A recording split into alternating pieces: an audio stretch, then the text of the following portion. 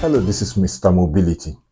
If you own a Samsung phone, you know that from the lock screen of your phone that anyone can access the quick settings and they can easily turn off your Wi-Fi, turn off your mobile data without having to unlock the phone. It's a security risk. So you want to know how you can disable that access so that no one can get to them without first unlocking your phone.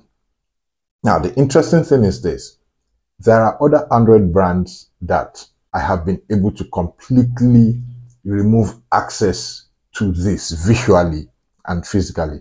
But with a Samsung phone, there is no way to actually get rid of this completely. What Samsung allows you to do is disable the ability to change those settings. So you will still be able to see this from the lock screen, but anytime you try to adjust anything there, it will ask you to unlock the phone first.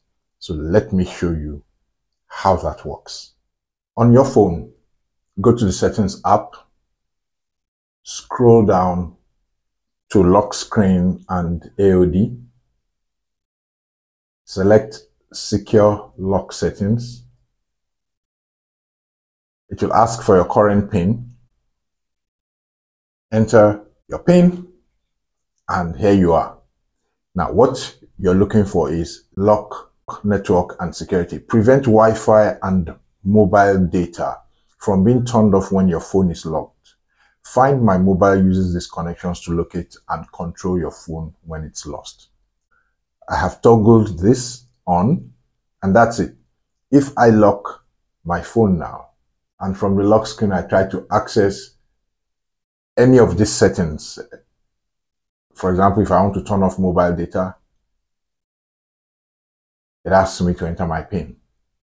If I want to turn off Wi-Fi, it asks me to enter my PIN to unlock the phone. There is no way to get rid of the quick access menu and buttons and all that, but you can block access to critical features there that can impact on the security of your phone.